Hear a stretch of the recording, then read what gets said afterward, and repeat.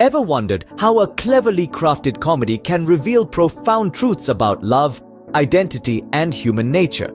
Today, we'll be delving into one of the most celebrated comedies in the history of English literature that does exactly that.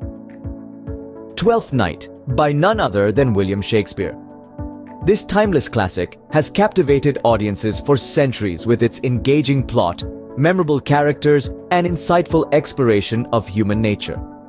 At the heart of Twelfth Night are the themes of love, deception, and the fluidity of identity, all of which are expertly interwoven to create a compelling narrative that continues to resonate with us today.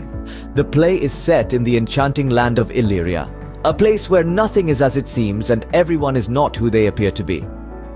We meet a host of fascinating characters, each with their own quirks and foibles, all caught up in a delightful web of mistaken identities and romantic entanglements. Now let's dive deeper into this whirlwind of love, deception, and mistaken identities. Imagine being shipwrecked and landing in a foreign land, only to be swept up in a comedic chaos of love and mistaken identity. This is exactly where our protagonist Viola finds herself in Shakespeare's Twelfth Night. Surviving a brutal storm at sea, she lands on the shores of Illyria, a strange and unfamiliar land. Fearing for her safety, she decides to disguise herself as a man, taking on the alias Cesario. Viola, now Cesario, enters the service of Duke Orsino, who's head over heels in love with the beautiful Lady Olivia. Ironically, Orsino, unaware of Cesario's true gender, entrusts him with the task of wooing Olivia on his behalf. However, fate has a funny way of spinning its web, and instead of falling for Orsino, Olivia falls for Cesario, who is indeed Viola in disguise. Meanwhile, Viola has fallen in love with Orsino.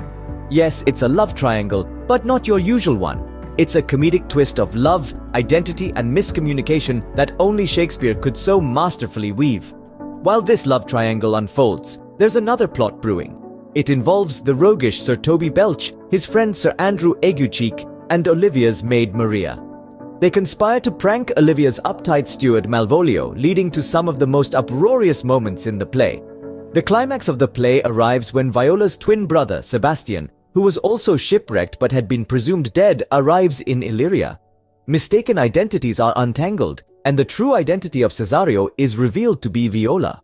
Olivia, who had married Sebastian thinking he was Cesario, is surprised yet content, and Duke Orsino, realizing his beloved Cesario is actually a woman, declares his love for Viola. In the end, all's well that ends well in this delightful romantic comedy. Twelfth Night, with its mix of romance, comedy, and a dash of drama, leaves us with a warm feeling of satisfaction and a reminder of the unpredictability of love and life. So, what can a 16th century play teach us about love and identity in the 21st century? Well, let's dive in. Twelfth Night, a masterpiece by Shakespeare, touches on themes that are incredibly relevant today. The play explores the fluidity of gender, with characters disguising themselves and stepping outside societal norms. It's a powerful reminder that identity is not rigid, but something that can be explored and redefined. Moreover, the play tackles the folly of self-love through characters like Malvolio, who is so absorbed in his self-importance that he becomes blind to reality. This serves as a timeless lesson on the dangers of narcissism and self-deception. These themes resonate with modern audiences, offering a fresh lens to view contemporary issues of identity and love. They remind us that even though societal norms and conventions have evolved the human experience, our struggles with identity, love, and self-perception remains universal.